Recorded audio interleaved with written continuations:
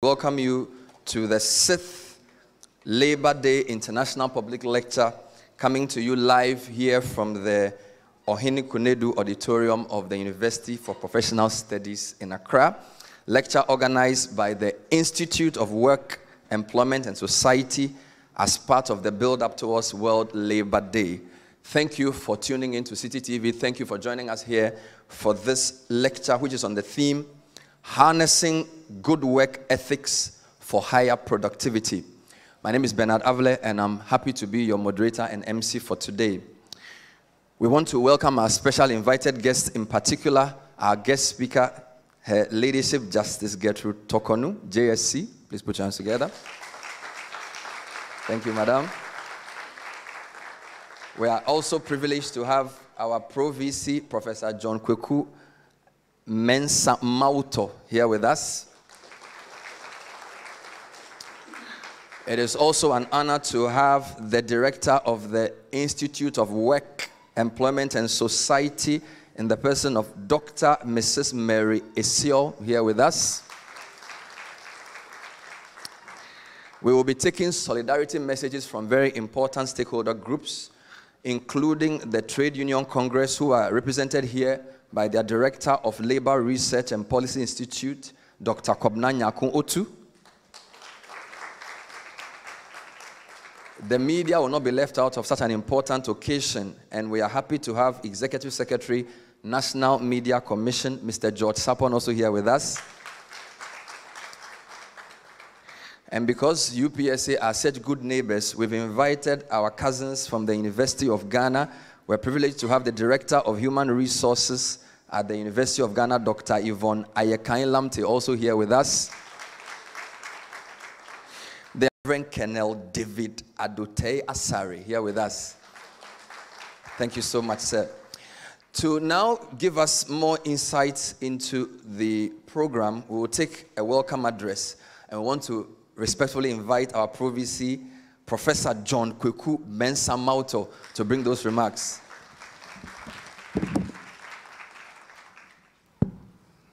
Thank you, Bernard.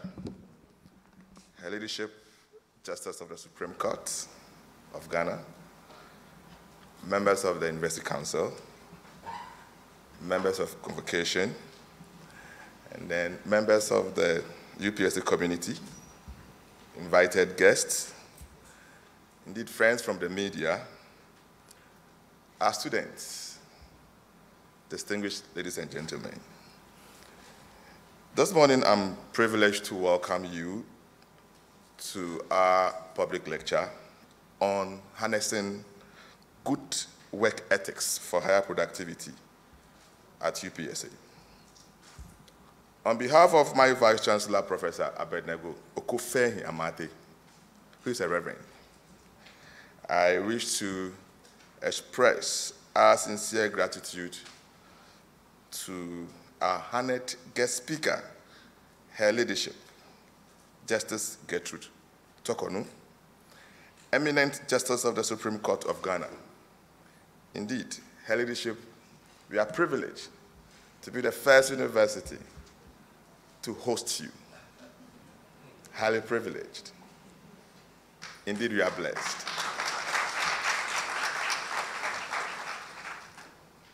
Once again, we are privileged and so grateful to you for accepting our invitation to speak at this year's lecture and share your insights on this very, very important subject. Your Ladyship, we also wish to congratulate you heartfully on your nomination by the President of the Republic of Ghana as the incoming Chief Justice.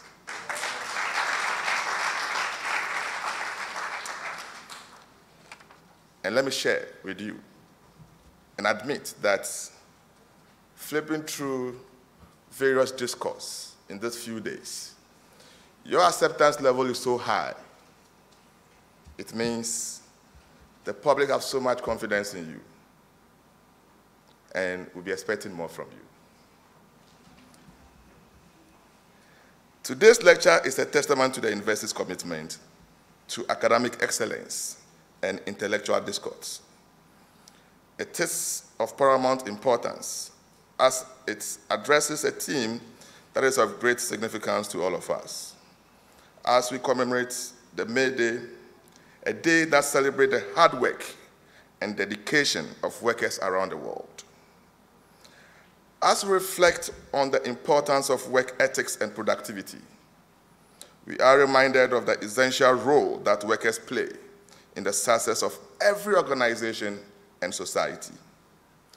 We are extremely privileged to have our leadership joining us to share her vast knowledge and experience on this all-important subject. Her leadership is well known for her passion for justice and her devotion to the rule of law. I would like to take this opportunity to acknowledge the effort of all the workers, especially workers of UPSA, both inside, within the Medina community, and the country as a whole, who have dedicated their skills and expertise to the service, advancement, and development of this country. We owe a debt of gratitude to all workers and hope that this lecture will inspire them to continue to pursue excellence in their respective fields.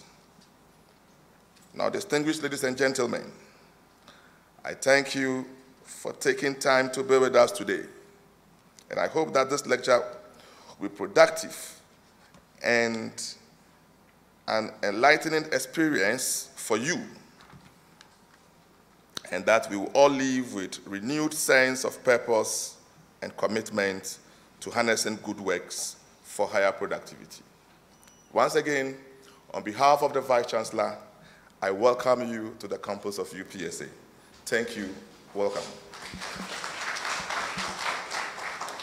Thank you, Professor Mauto. Please put your hands together one more time for him. And we want to quickly move to the statement of purpose. And the Institute of Work, Employment and Society have been putting together these lectures for a while now. This is the 6th in the series. And they obviously slept at a good place and prayed well, because everything seems to be falling in place, the right partnerships, the right timing, and the right speaker. So we want to find out from the person who runs that institution how all of this managed to happen within such a short time. So please help me welcome Dr. Mrs. Mary Esiao, Director of IWES, as she comes to bring us the statement of purpose. Oh, please put your hands together one more time.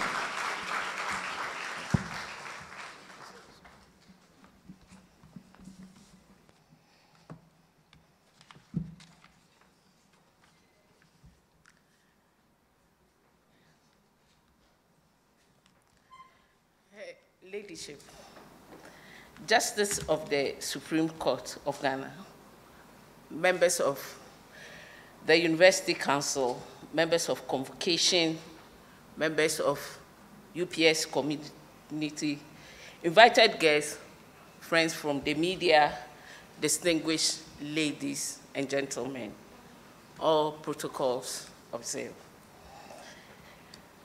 International Workers' Day, or May Day, is celebrated annually on May 1st in several countries, even though others observe it on different dates. The day, often observed as a public holiday, is used to celebrate the hard work of workers worldwide and their contributions to nations' development.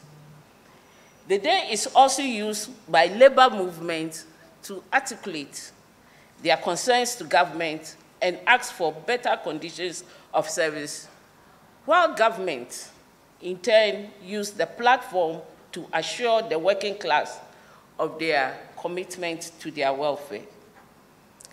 Ghanaian workers joined the world to celebrate this day for the first time in 1960. And Ghana's first president, Osagyefo Dr. Kwame Nkrumah, was declared the #1 worker and decorated with a May Day award by the Trade Union Congress. So this year will mark the 62nd version of May Day celebration, taking out 1966 when it was suspended following the military coup which toppled Dr. Nkrumah's government in February of that year. Amidst the joyous celebrations, leaders of labor unions in Ghana have come out with thought-provoking themes, which often reflect actual feelings and situations at the labor front. For instance, the theme for last year, 2022, was protecting jobs and incomes in the era of COVID-19 pandemic and beyond.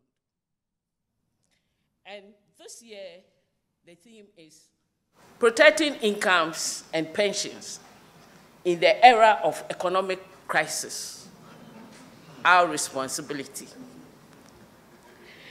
It is from this general theme that the Institute of Work, Employment and Society of the University of Professional Studies, Accra, lacking on the words our responsibility, in quotes, would like workers everywhere, especially in Ghana, to pause and reflect on the ethical aspects of our responsibility. We need to protect incomes and pensions. I believe most of us, in our quiet moments, can still hear the sounds and voices of some of our senior citizens emphasizing that their pensions are for medications, food, and very basic necessities of life and must be protected. The same applies to incomes of those in active service. During the few months that I have had the opportunity to serve as the Director of Human Resources for this great university, one of my greatest fears has been that the government might not have enough funds to pay its employees. I believe that it is the same for all employers, whether public or private. It is in this vein that IWEST approached our eminent speaker, Her Ladyship, Justice Gertrude Torkornoo, the next Chief Justice of our dear nation, Ghana.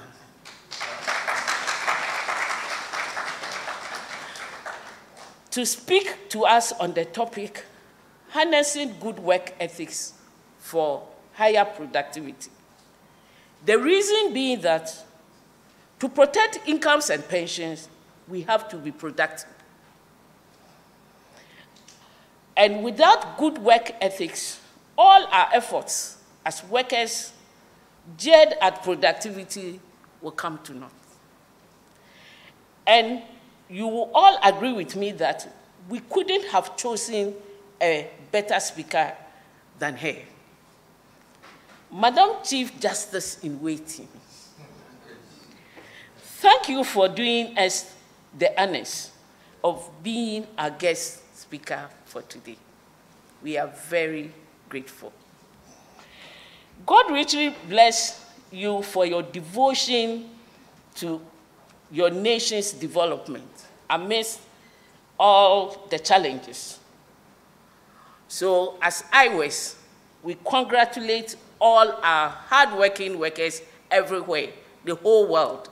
We say Ayuko to all of you. And I hope this lecture will imbue in all of us high ethical values that will be the guiding principles for every worker to be really productive in order that incomes and pensions will actually be protected. Thank you very much. Please, you can do better for our visionary director, visionary and prophetic Director. Wonderful. I like that. I almost said amen, and I realized I wasn't in church, But we are happy that we are all here today. So what we're going to do is to take very important solidarity messages. And as she said, it's World Labor Day. The workers are the center of this. So we want to now invite the Director of Labor Research and Policy Institute, TUC, an economist, Dr. Kwabena Nyakwotu, to bring us a short message, a short message of solidarity. Please put your hands together for Doc. Thank you. Thank you, Bernard. I don't know how short the short should be.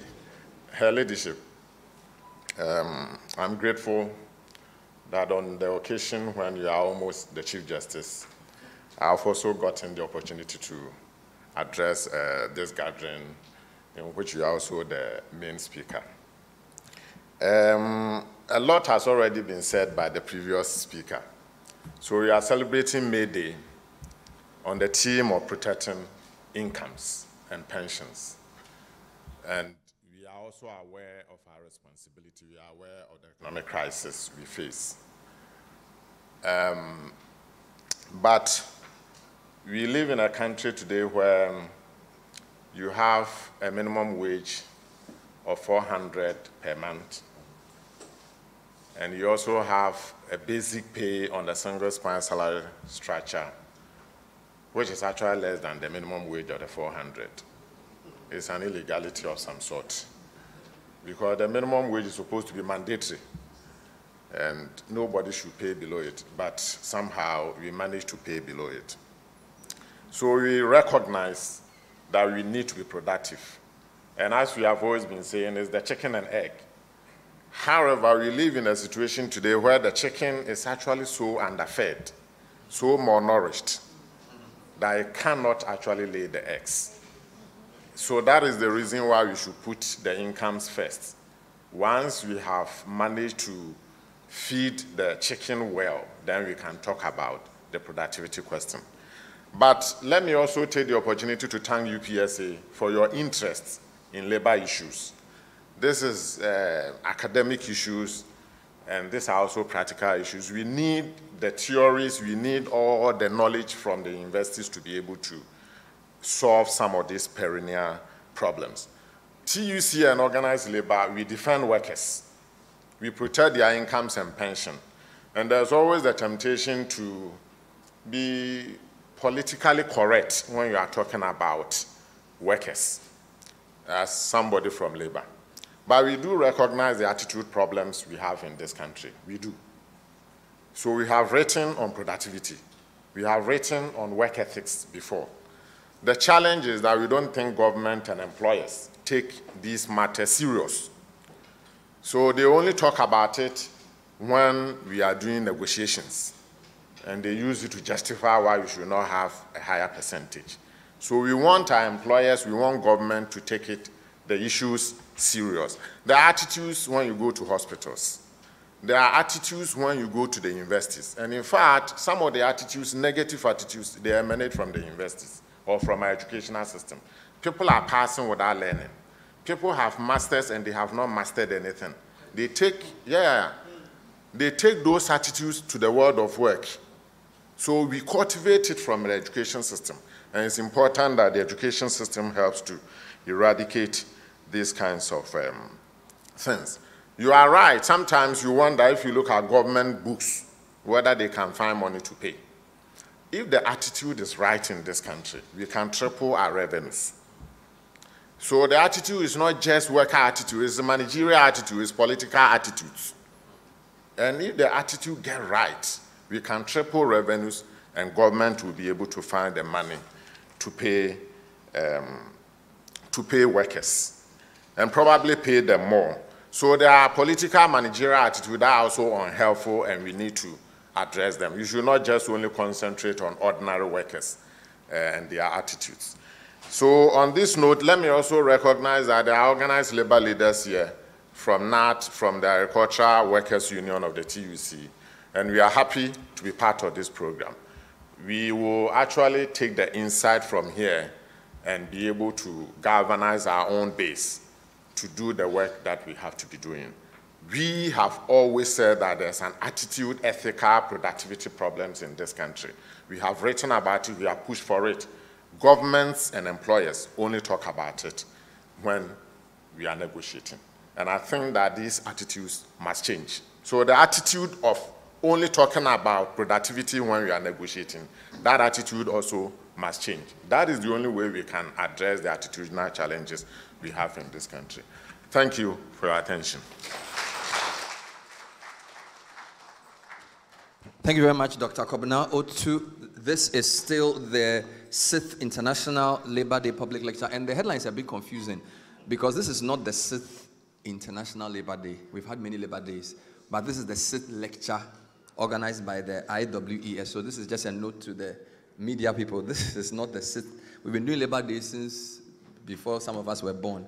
But it's happening live at the UPSA, and we thank all our viewers for joining us on City TV. We also want to acknowledge Anglo Gold, Ashanti, who are partnering us, supporting to make this program happen. We want to now take another message, this time from the National Media Commission. Executive Secretary, Mr. George Sapong, is here, and he's going to speak to us. Please put your hands together for George.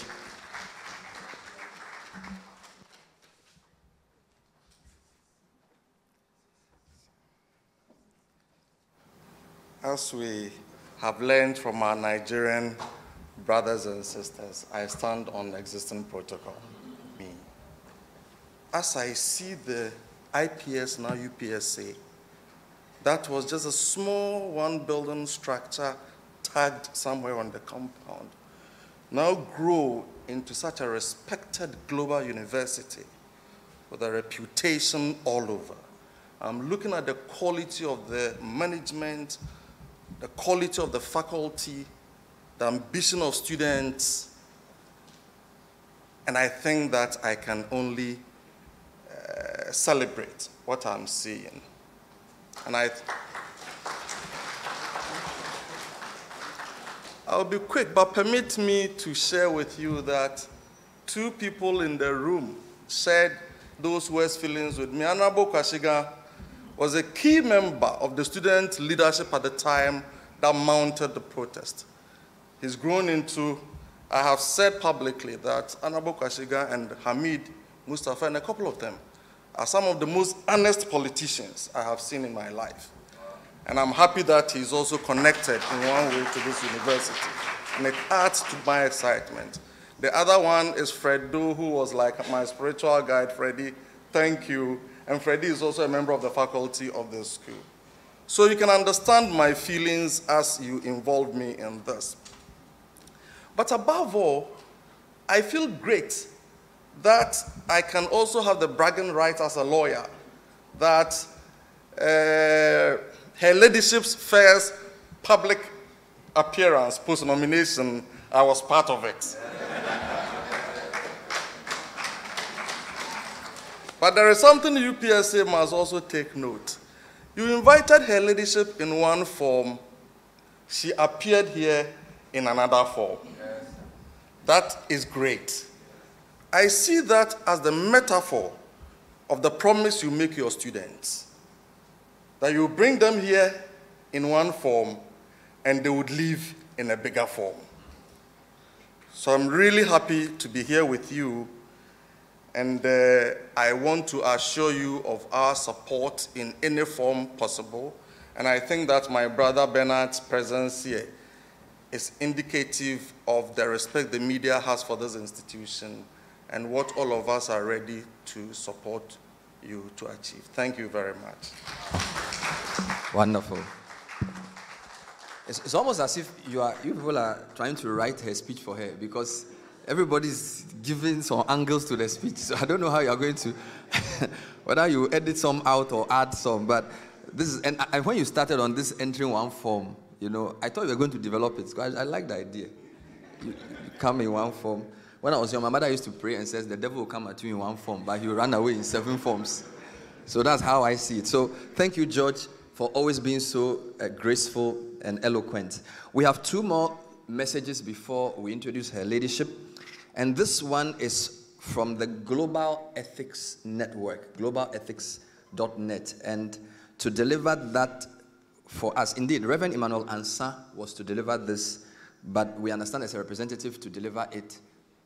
So please come forward and introduce yourself. Forgive me, I didn't have all the details, but put your hands together for her. I think the name is Susan. Susan, forgive me, Susan. Good morning, everyone. It's a pleasure to be here. Her Ladyship, Justice of the Supreme Court of Ghana, the Pro-Vice Chancellor of the University of Professional Studies, Accra, the Director and Management Team of the Institute of Work, Employment and Society, UPSA, distinguished guests, members of the press, ladies and gentlemen, all protocols observed. It is with honor that I stand here on behalf of the Globe Ethics National Director, Reverend Dr. Emmanuel Ansah, who apologetically couldn't be here with us today, to bring you greetings from Globe Ethics. I also wish to acknowledge the support of the management of the University of Professional Studies, Accra, and our gratitude for the opportunity to be part of today's lectures.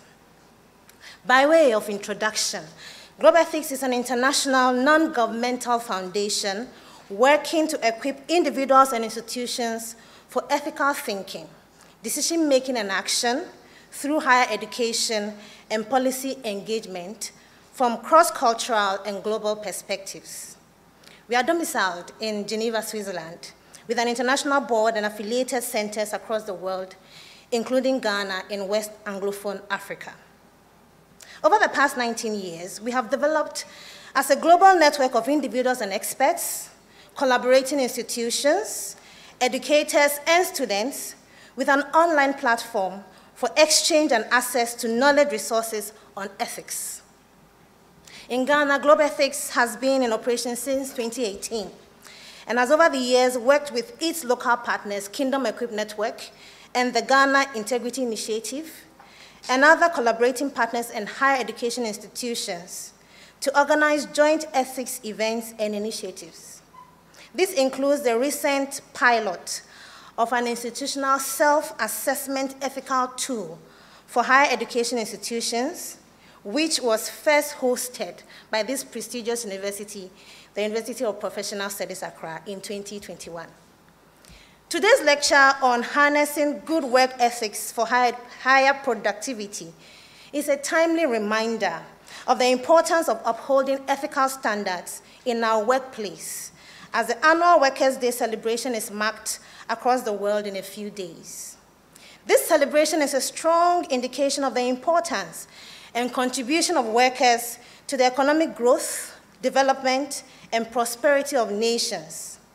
It is in light of this that it also becomes evident that there are far-reaching consequences to negative attitudes and actions in the work environment, just like the previous speaker said.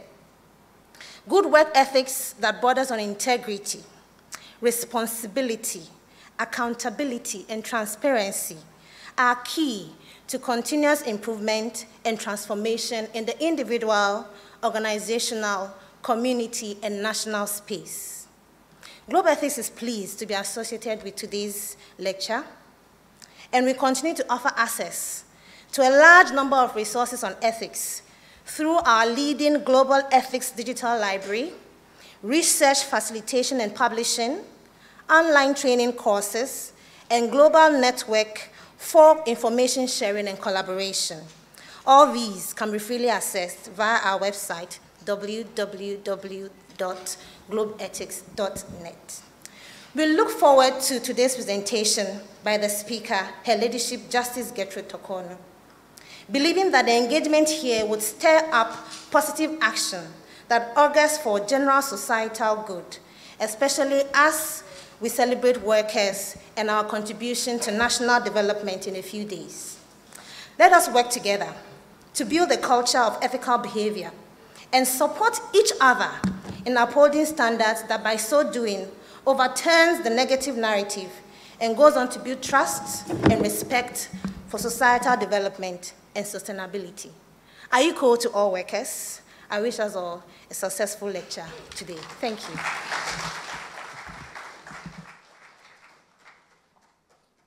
Thank you very much, Susan Aka from globalethics.net. Our final message of solidarity will come from the University of Ghana, the Director of Human Resources, Dr.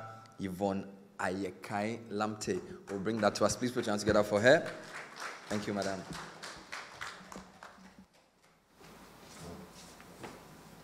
Thank you very much for the opportunity, Her Ladyship. Members of the University Council, members of Convocation, members of the UPSA community, invited guests, friends from the media, ladies and gentlemen. I am very privileged to be here today and to be a part of this program. And when I was invited, I looked at the topic and then I said, oh my God, this is a very debatable topic. And from the labor unit department, you will notice that it is a very hot issue for employers and managers and employees alike. It has become very difficult to measure productivity because employers have difficulty in actually knowing what to measure, setting the targets. The need to drive productivity has therefore become a difficult task for us today in the face of changing business and employment trends, where employees are exploring all forms of flexible work. So because of that, we are finding it difficult to depart from the standard usual ways that we know to set targets, to measure productivity. And to make it even more complex, we have the generation of Z Alpha, the younger workers coming up, and they have a different view, concept, perception of work and how it should be measured or how they want to perform it. It makes it difficult, and therefore we need to develop ethical standards for all forms of work and growing generations of workers alike. High productivity is driven by good standards, good work ethics, and as a public institution, we need to look forward to celebrating higher ethical standards, certain behavior standards at the workplace. The modern workplace requires professionalism, integrity, and as we create this positive, productive work environment, we should be able to create these standards at any given work location that we find our workers to be. Ethical work standards help us to create positive work culture, enshrined in workplace policies, personal values, professional codes of conduct, and these spur us on to be diligent, to be reliable, and committed to our work. It means that we need to take responsibility. It means that we need to take responsibility for what we stand for and represent at work, and then that will help us to create workplace culture that fosters productivity and business success.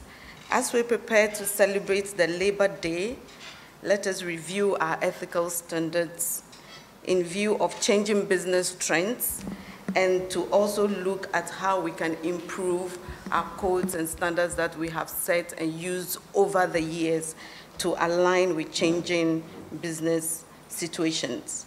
With our combined efforts, there is no limit to what we can achieve, and I look forward to better standards and revised views to support our work in today's business environment, and especially looking at our new generation of workers coming up.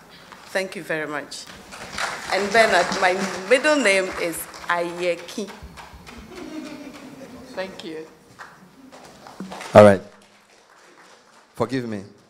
So let me mention it properly. Dr. Yvonne Ayeki Lamte. Ayekan is a different thing. Forgive me. Well, viewers, this is the moment we've been waiting for. We are here at the Ohinikonedo Auditorium of the UPSA for the 6th in the series for International Labor Day public lectures on the theme, Harnessing Good Work Ethics for Higher Productivity. To now introduce our keynote speaker, I have the honor to invite a research fellow and a hard-working member of the planning committee, Mrs. Erica Mamle Osai, to introduce our guest speaker.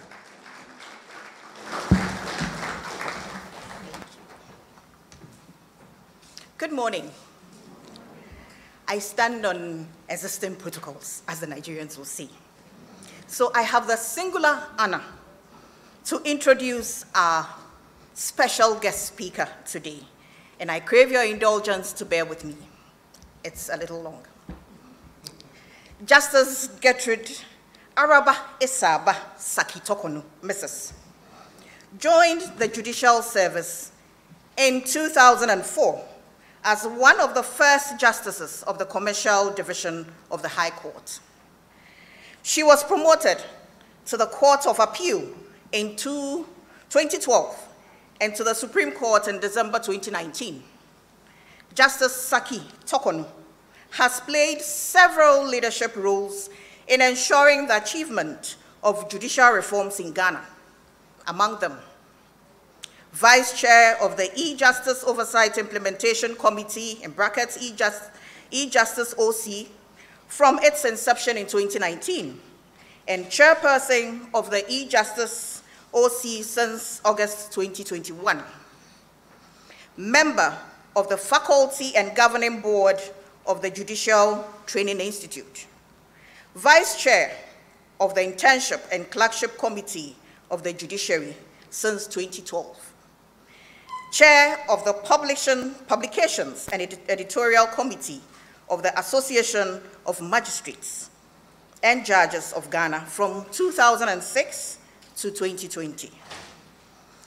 Chair of the E-Judgment and E-Library Committee responsible for developing electronic research resources for judges since 2012. Supervising Judge of the Commercial Division of the High Court since 2013, and member and chair of various ad hoc committees needed for the smooth administration of the work of the judicial service. Distinguished ladies and gentlemen, as supervising judge of commercial court since 2013, Justice Saki Torkornoo has led the setting of agenda for and chaired the meetings and programs of the Users Committee of the Commercial Courts. She chaired the Judicial Services components of the National Business Environment Enhancement Program and currently chairs the Enforcing Contracts in quotes component of the Business Regulatory Reform initiatives managed by the Ministry of Trade and Industry. Through several leadership initiatives, she has quietly ensured the sustenance of a keen culture of efficiency in the Commercial Division of the High Court. As part of the faculty of the Judicial Training Institute since 2005 and a board member of the Judicial Training Institute since 2018, Justice Saki Torkornoo has actively participated in initiatives to enhance the learning of judges through curricula focused on the distinctions between judicial skills, the social context of judicial work, and core black letter law. This work has included being a trainer of trainers and leading the development of the first manual for training in judicial ethics, as well as the curriculum for teaching and lesson applications of ethical principles into the daily routines of judges. Justice Saki Torkornoo's work as a judge involves the writing of judgments and rulings on substantive law, legal philosophies, rules of procedure, of equity that focus on doing substantial justice and avoiding miscarriage of justice. She has several academic research articles and publications to her credit. I have picked 3 out of the numerous topics to excite you.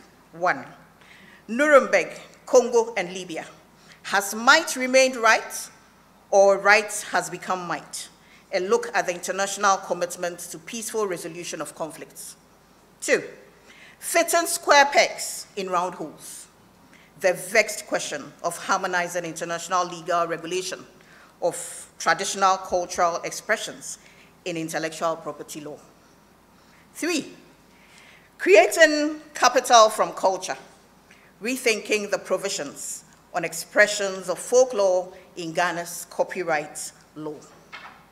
Distinguished ladies and gentlemen, this clearly shows that Justice Saki Torkornoo indeed bridges the gap between theory and practice, as she is both a theoretician and a practitioner.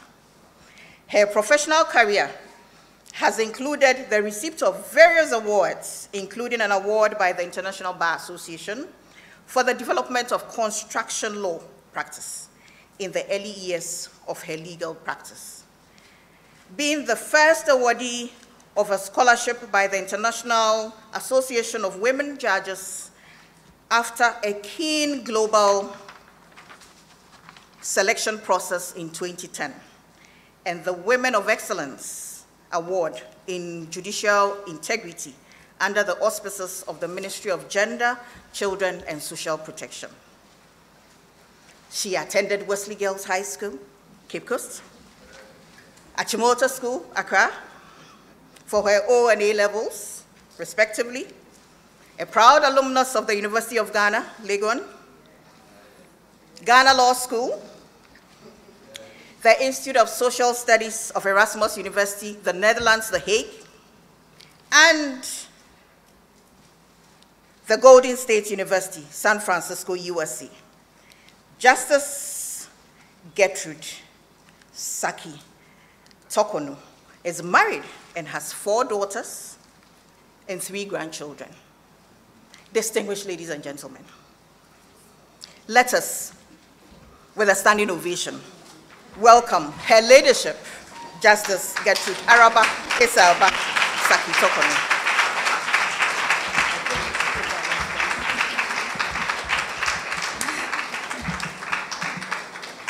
Good morning. Kindly resume your seat. I told her to take out that standing ovation. We shared a joke when we were in ISS together, Mrs. Osai and myself. And she said there was this gentleman who said, with a standing renovation. So I told her, take out the standing renovation, but she wouldn't. Thank you very much. The Pro-Vice Chancellor, Professor John Kweku Mensah Mauto, my lords of the Superior Court of Judicature who are with me here, members of the University Council, members of Convocation, members of the UPSA community, invited guests, friends from the media, distinguished ladies and gentlemen, thank you very much for the warm welcome. It is a privilege to be invited to be a discussant in the highly esteemed pre-May Day lecture series of the Institute of Work, Employment and Society of the University of Professional Studies. In the present discussion, I intend to place a mirror between the challenges, tensions, push and pull factors that weaken productivity on one hand, and communication, law, ethics, and technology are strong pillars upon which increased productivity can be built on the other hand. It is appreciated that the effectiveness of any person or institution always starts with a clarity of their vision and ability to set goals and achieve those goals. So kindly allow me to start with a look at the vision statement of IWES. Your stated vision is to be a world-class institution for the advancement of knowledge through policy-guided research, training, and advocacy aimed at developing human resources everywhere. As can be seen from the above vision statement, vision expresses the desired results from time spent on any particular area of the life of an individual or institution. It is invariably derived from the mental image that expresses what the individual or institution wants to use their time and effort to become. A necessary partner of any vision statement is a mission statement. The mission statement, unlike the vision statement, which expresses a picture or image, focuses on activities. Mission statements, therefore, articulate the umbrella and strategic activities that an individual or institution believes will lead to achieving the desired images in the vision statement. So in the case of IWES, your mission is expressed in these words: to carry activities that would promote knowledge through research, training, consultancy, and advocacy services focused on the development of human resources, governmental and non-governmental organizations, and the society at large.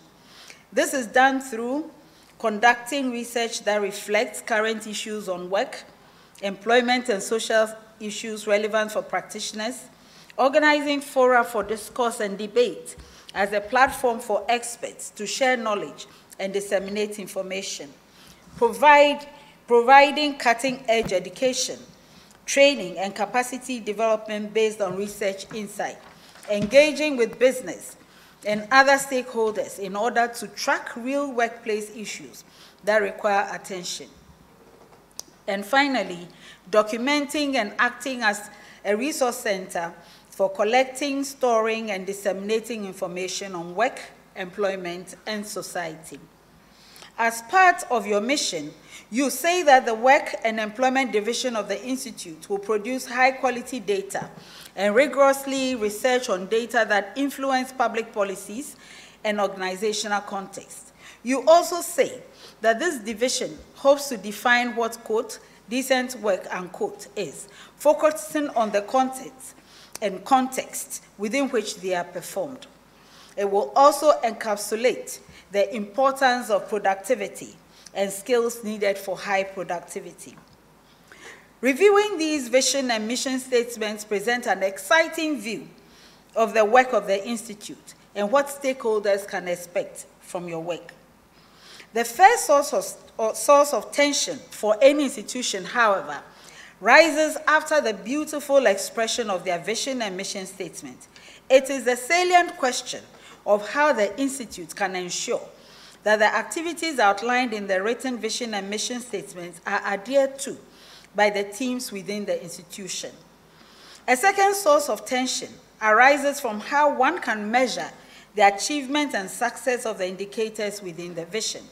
Simply put, what are the signposts, goalposts, and indices of success, and how are they to be achieved realistically? Enter the concept of productivity. The Oxford Dictionary defines it as, quote, the effectiveness of productive effort, especially in industry, measured in terms of the rate of output per unit of input. In the Encyclopedia of Business and Finance, productivity is described as efficiency of production of goods or services expressed by some measure. It's also described as the ability to achieve significant results over a target period of time. Productivity comes from the ability to translate the nice image and task lines into real and measurable success. For one to identify whether you have been productive or not, therefore, there must be measurement from indices set at the beginning of a venture. Because of this, goal setting to achieve elements of vision can be said to be effective only if the goal-setting process enables calculation and measurability of acceptably quantifiable results. So having identified the desired vision and mission activities expected to lead to the desired vision, one must set goals that match up to crisp and clear measurable indicators that will confirm whether the output of activities is low, average, or high. The more indicators within the vision that are achieved, the higher the productivity. The fewer the indicators, the lower the productivity. But as intellectually stimulating as all of the above theoretically sound statements are, Reality educates that there's real tension in the journey between vision and productivity. That tension arises because translating desire into reality through effective work plans that will bring in the tangible, measurable results is a process that can be frustrated by all sorts of risk factors. These risk factors may be human, mechanical, or the failure of processes that were designed to assist achievement, but failed because of unexpected circumstances. My view, which I bring to the discussion of your esteemed institute today, is that for workplaces to be distinctively productive and to avoid or reduce the inevitable risk factors, the crisp and discernible elements in the vision of any organization must be reiterated consistently and clearly for all teams and kept at the foreview of all stakeholders. Vision and mission statements must go beyond being documents that are assumed to be read.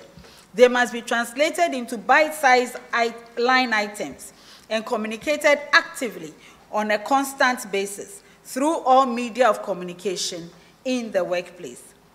I think it is realistic to appreciate that when we seek a job or position in a workplace, the motivation for applying to work in that place hardly has anything to do with the vision, mission, and identifiable strategic task lines of the place.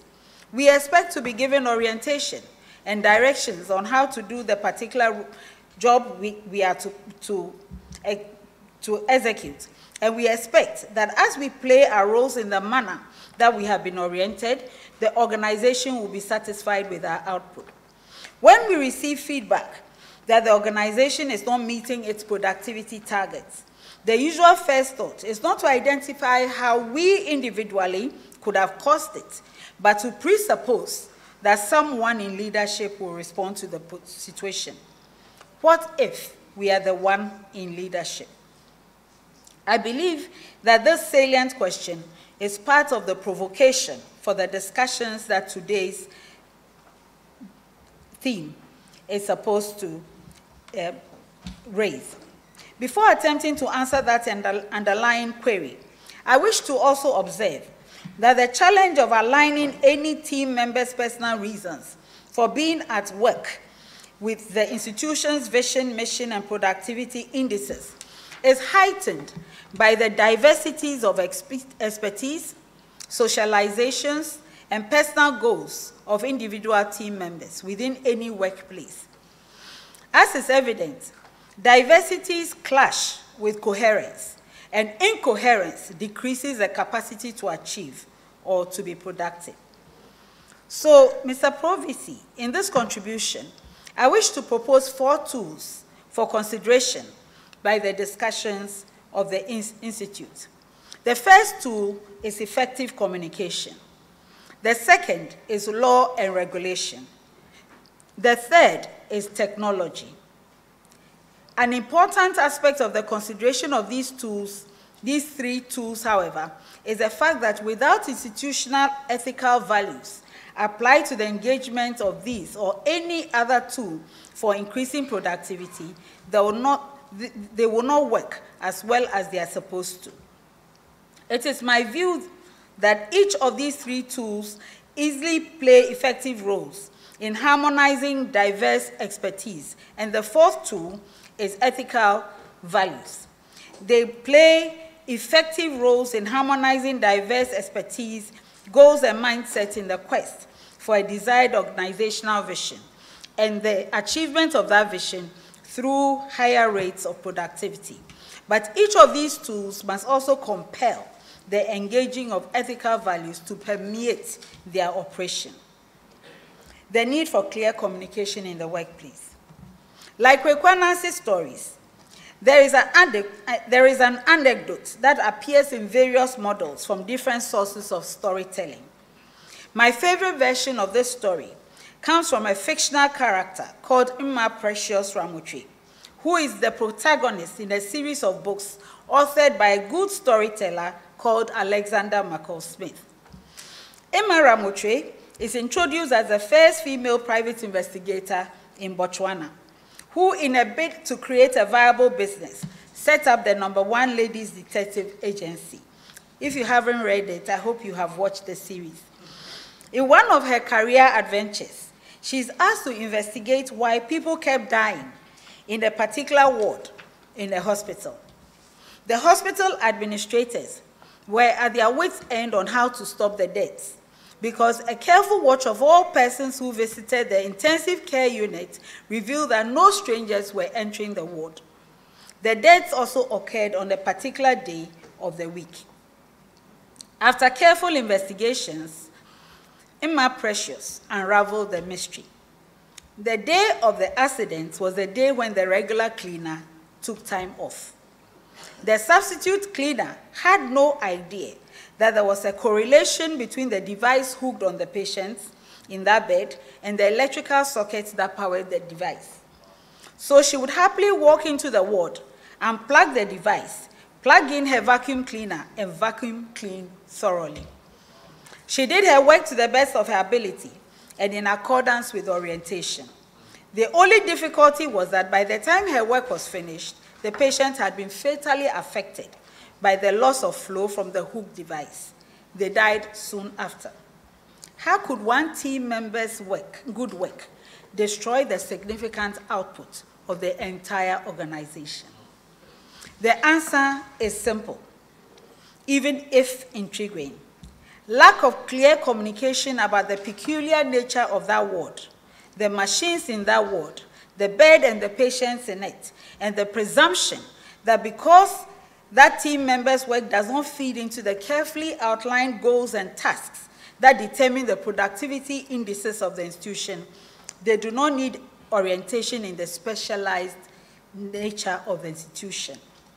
This is a difficult story that made interesting reading, but it clarifies that in any workplace, it is not only the code specialist who affects the output. Everyone counts. And lack of communication of signposts, goalposts, and indices of success, and a constant flow of why things are what they are, can affect effectiveness in the most significant way.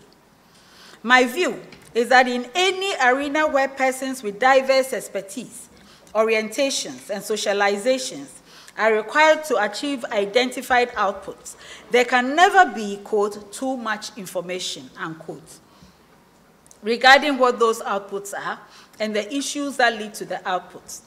Transparency, clarity, and continuity of engagement and collaborations are always critical ethical values that must be harnessed to ensure productivity, because any chain is as strong as its weakest link.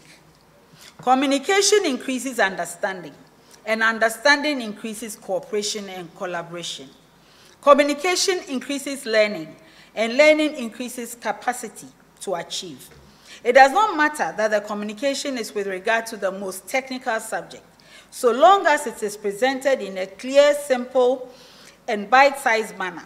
No, quote, technical subject, unquote, need be considered as complicated for any member of a team in an institution. And I'd just like to share here something that I found very useful when I was a trial judge. Usually, people who come to court are emotionally stirred up. They are stirred up by their pain. They are stirred up by the whole court process. So when a person has to sit in the witness box, their emotion is almost palpable. However, because of the technical nature of the legal hearing, I, as the person who is managing the court, realize that if I don't communicate to this person that I am not so interested in your emotion, I am interested in your words. And that at that time in the High Court, there were two courts above me, the Court of Appeal and the Supreme Court. And I'll tell the witness that, you know, I am the one who is going to create this record. This record will be done by myself as a single judge. But if at the end of the trial, you are not happy with my judgment and you appeal, 3 judges will sit on it. And if you are not happy with the judgment of the Court of Appeal, and you go to the Supreme Court, 5 judges will sit on it. And if there's a need for review, 7 judges will sit on it. So you may just find that the record you're about to give today may be used by as many as 10 judges before this matter is finally put to bed. And invariably, that information calms the person down. They realize that what they're about to do has more to do with recollecting everything that is needed to ensure that they win their case than telling the judge that they are very upset.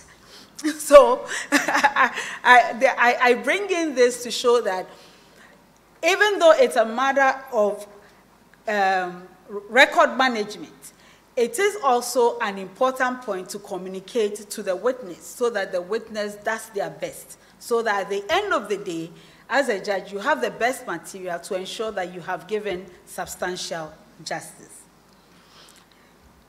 In my profession of law, it is no secret that the persons that can teach any junior lawyer the most about practical organization of briefs and case management include the clerks in a firm or registry.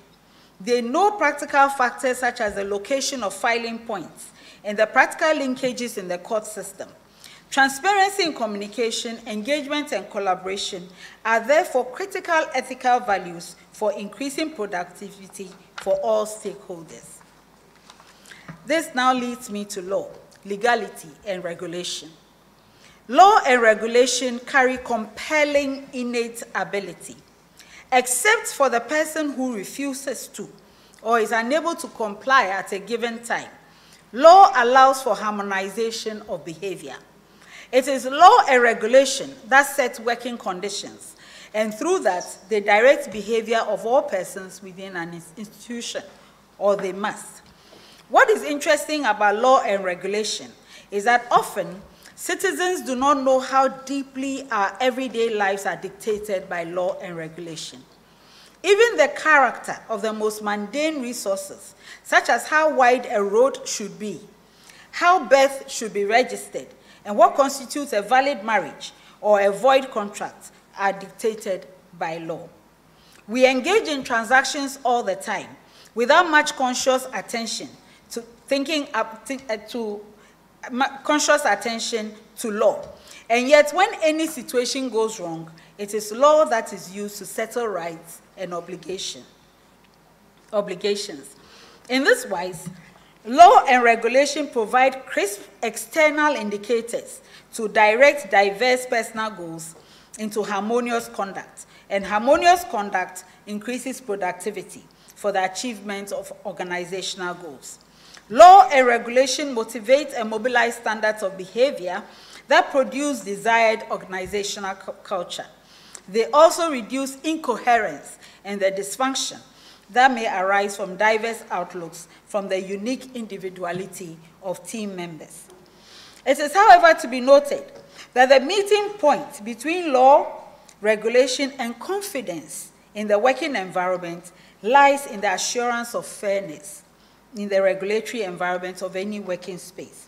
In order to motivate voluntary compliance, therefore, it is critical to bear in mind the need to incorporate the ethical value of fairness as a standard in any regulatory system. How is fairness achieved? The National Model on Creation of Law is a good model to use to discuss the subject of fairness. Article 1251 of the 1992 Constitution provides, and I quote, "Justice emanates from the people and shall be administered in the name of the Republic by the judiciary, which shall be independent and subject only to this Constitution," unquote. This simple statement is extremely pregnant. What it means is that what is acceptable as just and indicative of justice emanates from the people. Justice is not imposed, but flows out. And justice is not a concept in philosophy. It is the identifiable product of lawmaking. In practical terms, law in this country is never made by those who administer it, but by everyone who uses it. It is created by those it directs before it begins to direct its creators. Let me further explain. The laws of Ghana are identified in Article 11 of the 1992 Constitution. It reads, "The laws of Ghana shall comprise A, this Constitution, B, enactments made by or under the authority of the Parliament established by this Constitution, C, any orders, rules, and regulations made by any person or authority under a power conferred by this Constitution, D, the existing law, and E, the common law." 2. The common law of Ghana shall comprise the rules of law generally known as the common law, the rules generally known as the doctrines of equity, and the rules of customary law, including those determined by the Superior Court of Judicature. 3. For the purposes of this article, customary law means the rules of law which by custom are applicable to particular communities in Ghana. 2.4. The existing law shall, except as otherwise provided in Clause 1 of this article, comprise the written and unwritten laws of Ghana as they existed immediately before the coming into force of this Constitution, and any act, decree, law, or statutory instrument issued or made before that date, which is to come into force on or after that date. 5.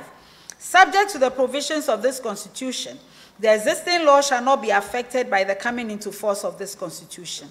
6. The existing law shall be construed with any modifications, adaptations, qualifications, and exceptions necessary to bring it into conformity with the provisions of this Constitution, or otherwise to give effect to, or enable effect to be given to, any changes affected by this Constitution. End of quotes. In priority of power and compelling force, therefore, law in Ghana starts with the Constitution at the head. Then it moves to legislation passed by Parliament on the second tier. Third in line of priority of law is orders, rules, and regulations made by a person with power conferred by the Constitution. In fourth order of strength is a law that was existing before the 1992 Constitution. The fifth in the ladder of strength is the common law of Ghana. What is notable about the common law of Ghana is that it incorporates all the customary laws of every ethnic group, whether written or unwritten, as they existed before the coming into force of the 1992 Constitution. Law in Ghana, therefore, is what the people create for themselves as law. Whether it is the Constitution written for us by representatives of the Constituent Assembly, or laws written by a parliament of representatives who have been voted for by the constituencies that are themselves created by law, or regulations of local assemblies or customary law. It is always the people who use the law who decide what is law. It is only when law is shaped by those who are guided by it that those who administer it, in this case, the judiciary and the various tribunals created by law, can interpret and apply it to its stakeholders. This is what infuses fairness into law and makes law synonymous with justice. This distribution of the power of law allows a sense of fairness to permeate community living, so that those who are affected by law embrace it, work with it, and submit to it. It also allows harmonization of diverse views and harnessing of different outlooks for the achievement of common goals. Fairness as an ethical value in the workplace is therefore a product of known and accepted regulation. When regulation is made up of rules that stakeholders are aware of and contribute to the making of, their submission to the rules produce a culture that is orderly, predictable, and harmonious among diverse people. This culture can then be carefully calibrated and guided through the upgrading of law and regulation in order to produce higher standards of conduct. Through this, teams can be led towards ever-increasing standards of output that they find acceptable themselves. It is within this context that this paper suggests that efforts must be made in workplaces to produce clear records of how stakeholders expect the workplace to be regulated for maximum productivity. And these clear regulatory lines should be created from consensus by as many stakeholders as possible. The more stakeholders own regulation, the easier it is for peer-to-peer reminder of best practices to be shared, leading to strong organizational cultures built on the accepted regulation.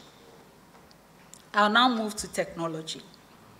Undoubtedly, market consensus is that technology is an outstanding servant for increased productivity. I believe that anyone who has been able to pay their water bill, electricity bill, cable network bill, and send money electronically without expending transport costs, travel time, and energy moving to various locations around the city will attest to this. Technology allows efficiency, speed, and critical records to be captured easily. Just look at your Google footprints for the last month, and you'll be startled by how the simple carrying of your phone with you can tell everyone where you have walked, sat, and been in that period of time, including those you have been with. And the story is told about 4 people who were charged with conspiracy to commit murder. And all of them had very tight alibis. The case could not have been cracked, but for the fact that their phones were taken from them. And the phones, their footprints, electronic footprints, digital footprints, virtual footprints, show that all 4 of them were where they were supposed to have committed the crime. So, as you carry your phone along, it's keeping your records. I had a particularly interesting experience about 10 years ago that woke me up to the outstanding nature of technology. I had visited a family member in a university in Massachusetts and was sitting in her 3rd floor room chatting with her. Suddenly, she looked at her phone and informed me that her laundry that was being done in one of several washing machines in the basement was finished. How do you know, was my question. She showed me an app on her phone. It provided information on the washing machines in the basement. From the app, she could tell that the particular machine her things were in had finished washing. No one needed to keep walking up and down from 3rd floor to basement to check on washing because of the technology that had been designed to respond to that simple process. A second experience. Recently, I went looking for a friend who was staying with a host in a suburb in Accra. I tried to locate the place with Google Maps. It was still difficult to locate the house. I called her host, who was still at work, and he informed me that he was going to track my car on Google. While sitting in his office, he told me that he could see me in my car. He could see my car. He then set about directing my car to the house. He was talking with me on phone. He could see me because every movement of the car was visible to him through the internet. Technology is a great servant. It has served humanity in increasing measure for more than a century. As is widely known, the technology used for telephony was patented in 1876. Television technology was successfully demonstrated by 21-year-old Philo Taylor Farnsworth in 1927. And the fundamental theoretical work on information theory was also developed in the 1920s. Computer science brought exponential growth in these building blocks from the 1950s. Interconnectivity started to be utilized in 1986, and the architecture of the regulatory mechanisms, such as orderly distributions of domain name systems, led to commercial internet systems from 1989 in the USA and Australia. By 1990, work had been done to establish the World Wide Web, which is the world system that allows all of these technologies to converge and be distributed. All of this information is easily accessed with a search for the history of the internet, demonstrating the monumental value of search engines to knowledge, learning, and capacity building. So one of my recommended tools for higher productivity is easily the engagement of technology. But I must immediately introduce a caveat or certain ethical considerations if workplaces are to efficiently utilize technology to promote productivity. My experience in leading the development of e-justice has shown me that harnessing technology in the workplace is not as easy as may be supposed when one is looking in from the outside. Let me illustrate with the e-justice system that a court user in the 52 Law Court Complex in Accra is likely to find. The pillars of any efficient e-justice delivery system are e-filing, e-service, e-docket management, e-case distribution, virtual or e-hearings, and e-execution of judgments. In order to do all these efficiently, there must be an efficient national electronic payment system which allows court users to file documents from wherever they are. The documents should be received electronically for e-dockets to be created and accessed by judges, registrars, and court users. The documents must be capable of being served on court users electronically. Court users should be able to log into the virtual courtroom from wherever they are and be able to communicate with the managers of the court system. Currently, though e-filing is easy because the national quote-unquote MOMO system is functioning well, the national electronic capture of telephone numbers is still a work in progress. And so the system has to make room for that infrastructure to be complete for e-service to be an everyday occurrence. Because access to justice is a constitutionally guaranteed right, e-service can only be compelled when there's satisfaction that the vast majority of adults have facilities such as emails to receive court documentation. We will therefore see that when it comes to the use of technology, no institution is an island.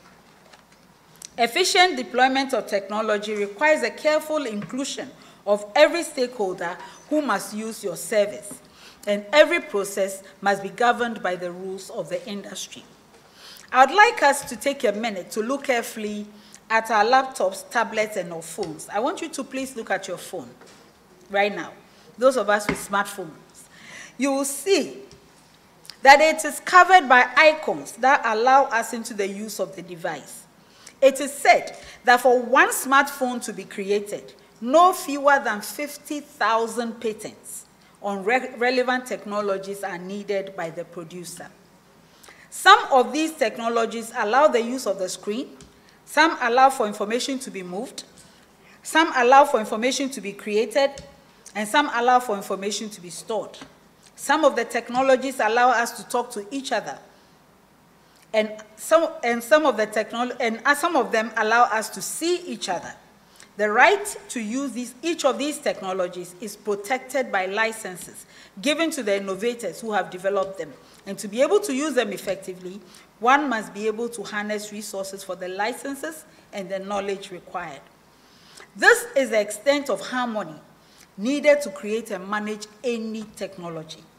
Copyright ownership in various software, trademark ownership in icons used in devices, and patent holders in all the relevant technologies must be respected and harnessed seamlessly and effectively for the production of any form of technology that increases productivity. Without active collaboration, cooperation, studying, sharing, and synchronization of efforts with all providers who must assist with the smooth transmission of digital technology, what ought to be a comforting tool for doing business can end up being a journey in frustration. So the recommendation of using technology in any institution comes with a caution. Technology offered for the work of an organization must be carefully examined for efficiency, sustainability, and ease of use. Strong teams must be built to sustain the system and aid culture change when technology is introduced in any system. There are always people ready to sell software, but you must know whether it is worth buying it. There must be sharing with co-producers of the technology and a constant stream of communication with users and stakeholders. This calls for the ethics of diligence, attention to detail, commitment to change, and commitment to constant learning. It is this careful design and deployment of relevant technology, supported by strong institutional ethical cooperation and support, that can allow for increased productivity. In conclusion, Mr. Pro Vice Chancellor, and distinguished ladies and gentlemen, harnessing good work ethics for higher productivity will always require the multi-pronged approaches needed for success in any life endeavor. Vision is not enough. Mission statements are not enough. Goals per se are not enough. Strong tools such as clear communication, a culture of accepted regulation, and efficient use of technology can be engaged to assist in this journey.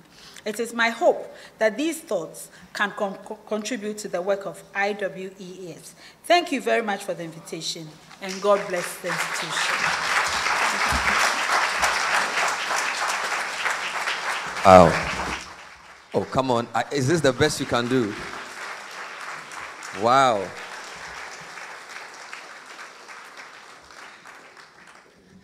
You know, we were enjoying the thing so much, and we felt like, Charlie, now you are coming to coast. Then you just finished. How many of you felt like that?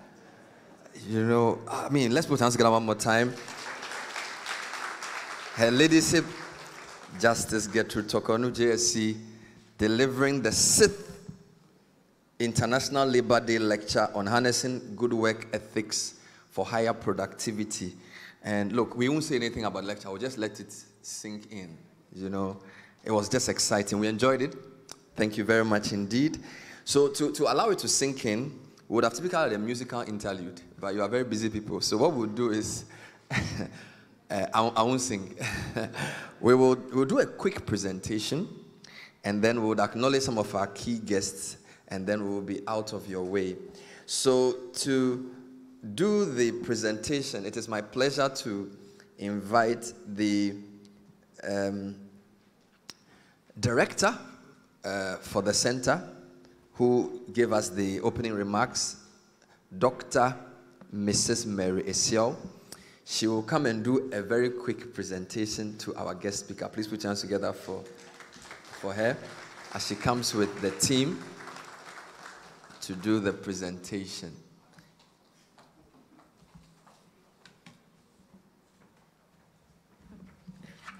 Right, madam. Where we have the Anna. Right, okay. So looking at so many things that we know excite you, one of the names we came across is that you are the model judge. So that is one thing we found about you. And the other thing is that you love flowers. So looking around, we said, we'll give you this as a token from the University of Professional Studies, Accra.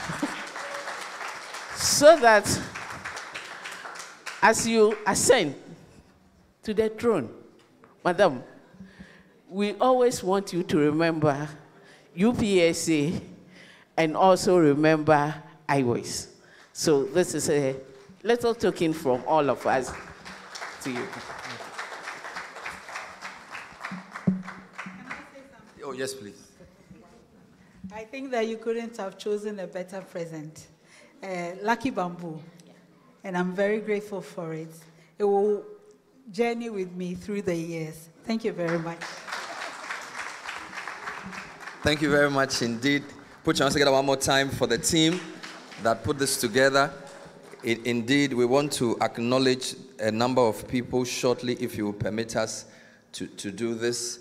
We have a whole raft of important people. I will just mention the name, and you would acknowledge with a round of applause. As I said, Honorable Stingame is here. Thank you, sir, for being here. Thank you very much. Reverend Colonel Adotea Sari, District Minister, thank you, sir, for coming. Reverend Father Anthony Didongo, Queen of Peace Parish, Medina. Reverend, thank you so much. Many years ago, I was a member of the Queen of Peace.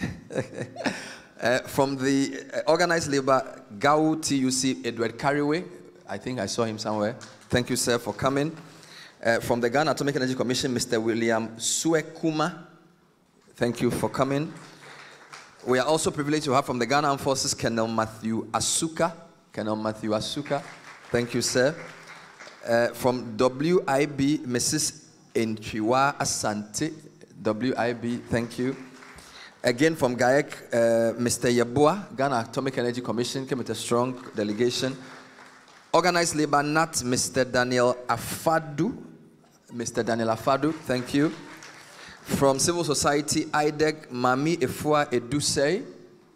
Thank you for coming. From EAM, Roland Grace. From EAM, thank you. And we also have our lords from the Superior Courts, and we are privileged to have His Lordship Justice George Kumsin here with us. Thank you, sir. We appreciate you. From the Court of Appeal, His Lord. Also, sorry, I'm doing the second one. Yes, so he's from the Supreme Court. Yes, Justice George Kumsin from the Supreme Court. Please put your hands together. You know, I didn't want to be a lawyer because when I was a young journalist, I went to cover a court proceeding, and the way the judge paid me, you know, I said, this thing. But listening to you, I thought, Charlie, it would be nice to appear before you. You even have a sense of humor, you know, so maybe it's not too late. I didn't know judges could crack jokes. Because, you know, we had my grandmother's young brother was a judge, and when he comes, we all have to scatter. So I thought you people were stern. So thank you. From the Court of Appeal, His Lordship Justice Noble Nkansa, please acknowledge. From the High Court, His Lordship, Her Ladyship Justice Ellen Vivian Amoa. Thank you, Madam. From the Judicial Service, Eunice Koda. Judicial Service. So a strong delegation. We also want to acknowledge the committee that worked like clockwork to put this together. So our chairperson, of course, is our director, Dr. Merinane Sion. Put your hands together for her. And the lady who brought all of us, she called me first, Mrs. Erica Mamle Osai. Thank you so much. Works like clockwork. Other members of the committee, Dr. Francisca Kusi Apia, please give us a wave. Mr. Lawrence Ofe Asare. These are all faculty members of the university. Mrs. Hilda Apia, please put your hands together. Mrs. Dorothy Siaumafo, as well as Mrs. Bridget Elikem Mensa. And then the Public Affairs Directorate of the UPSA are also part of the committee. Thank you so much. This speech will be replayed on CTTV many, many times. So for those of you who were writing, there were a lot of things she was saying we were writing that we couldn't put down. So you can watch again this evening, 5 p.m. It will be replayed so you can finish the notes. And for the students here, it will come in the exam. So I'm just telling you. So please, I was doing my notes. I got the effective communication part. I was happy she led with communication. Usually people think communication is a soft issue, so they throw it at the end. But she led with it, and before she even discussed law and regulation. So that was heartwarming. And then, of course, the hierarchy of laws is very good for us. And then technology. Your anecdotes are just amazing. I mean, can I borrow them on air? Since you are a copyright lawyer, so I have to ask permission first. You know. So really wonderful delivery there. We want to now invite, I believe, for the vote of thanks, Dr. Francisca Kusi Apia to do the vote of thanks. Member of the committee as well. Thank you. Thank you very much. Good afternoon, ladies and gentlemen. All protocols observed. I believe he's actually done half of my work for me. So thank you, Mr. Avle. But first of all, I'd like to thank the Almighty God for giving us good health and for gathering all of us to be here. So we thank God. And secondly, we'd like to thank Her Ladyship. I'm so excited to have been given this opportunity. Aside being in the legal fraternity, I also fly the flag of gay. So I'm very excited. So being the very first, just to repeat, the very first to give the vote of thanks. Yes, let it be on record. after her ladyship's nomination.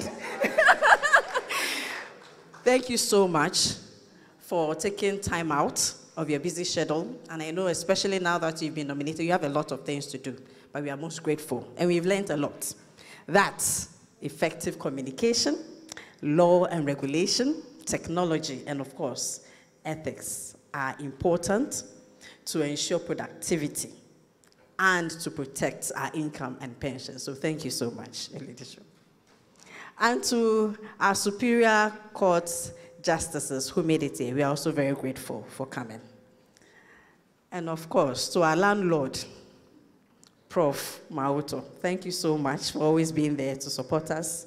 To our distinguished guests from various institutions, TUC, NADS, our sister university, University of Ghana, and our Lord Spirituals who are all here, as well as members from the Ghana Armed Forces. We are very grateful for making time out to support us. To members of staff, students, and the members of the media, thank you so much for also being here. We'd also, of course, we couldn't have done this without the support of our wonderful sponsors. So at this point, we'd like to thank Anglo Gold Ashanti and City FM. We are so grateful for supporting us. And to the wonderful team, IWES. Thank you so much, and we look forward to the next one as well. Thank you once again. Thank you very much, Council. It looks like everybody's updating their CV. So me too, I'm going to update my CV as the first, how do I describe it? First moderator since the nomination. Then by the time she gets confirmed, it will be serious. Nomination, wonderful.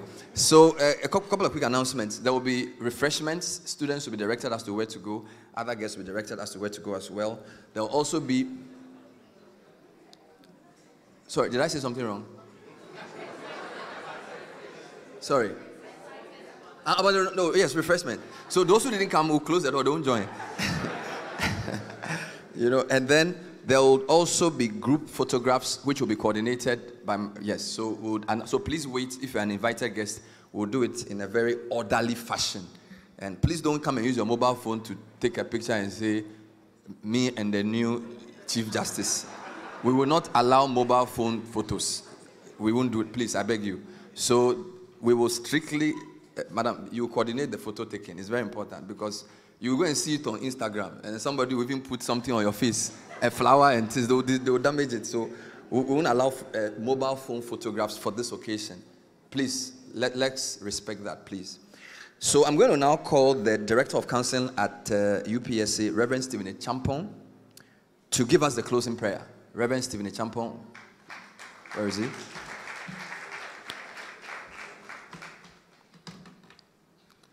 And the photos will be taken in here. Will be taken in here. Thank you. Thank you very much. Shall we please bow our heads for prayers? Gracious Father, we want to thank you, our loving Father from heaven, God of all grace.